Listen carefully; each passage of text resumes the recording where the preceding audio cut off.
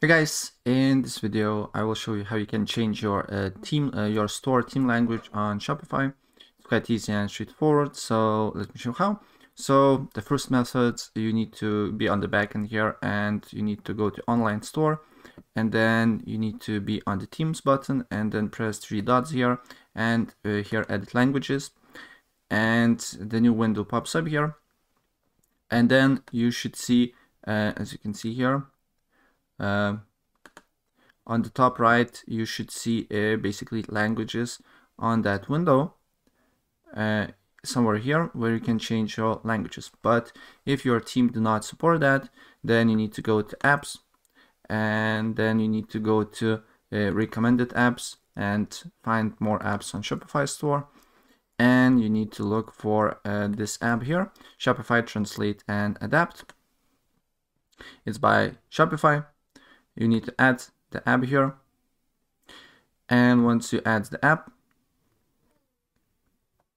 you can do a bunch of different things here. So then you need to basically press on the language that you want to add.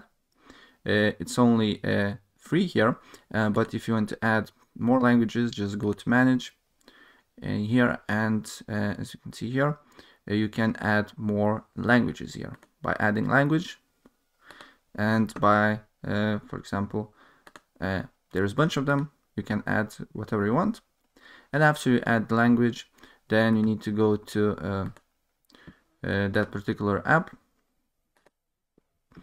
where Translate and Adapt, and then what you need to do here, you need to select the language here, and you can basically press auto translate, or simply you can go one by one and for example auto translate your collections here, and as you can see here, it's translating into the Africans.